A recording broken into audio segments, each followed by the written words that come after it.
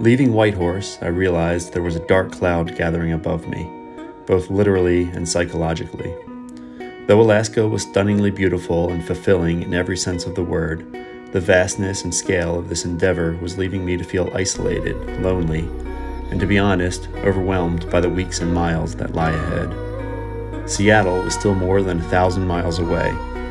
Through 1,000 miles of remote wilderness and the doldrum of the Alaska Highway. The postcard highlights of Alaska were behind me, and ahead lie nearly 2 weeks of a single road slicing its way through the dense green Canadian Yukon.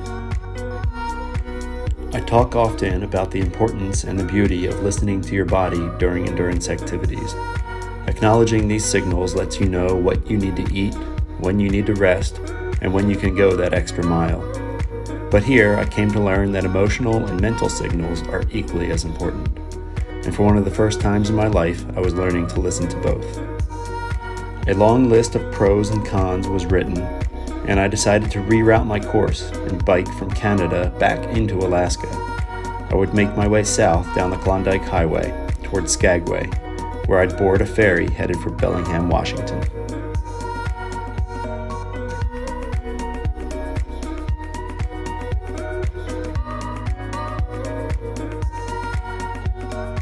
Almost immediately, the dark clouds lifted, and I found myself on one of the most beautiful roads I've ever experienced.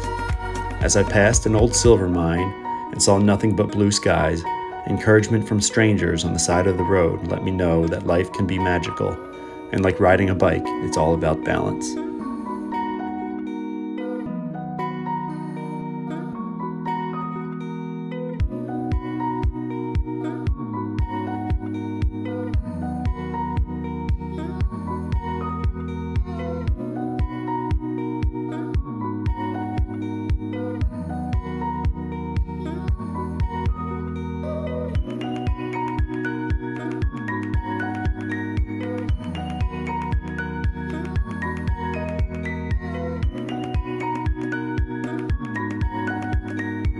I could hardly keep my eyes on the road for this 2-day ride to Skagway, and I barely noticed the climb up to White Pass. But at the top of the pass, I met a tour guide who invited me to stay at the Skagway bike shop for 2 nights while I waited for the next ferry. All of the pieces kept falling into place.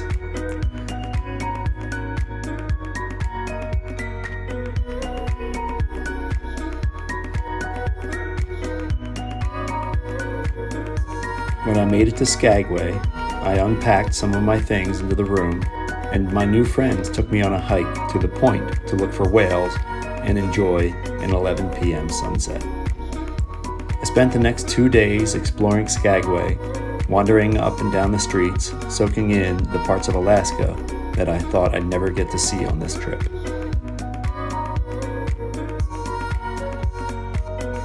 Skagway, Alaska is a beautiful little tourist town that swells with about 10,000 tourists every day as they disembark from the cruise ships. But at night, when the streets are quiet again, it's the perfect place to enjoy a few days off the road.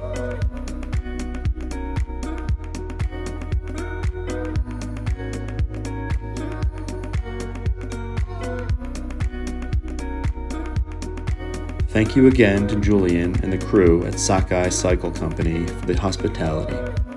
And then finally, after 2 days in Skagway and some much needed rest, I walked down to the docks to begin the next leg of my Alaskan adventure.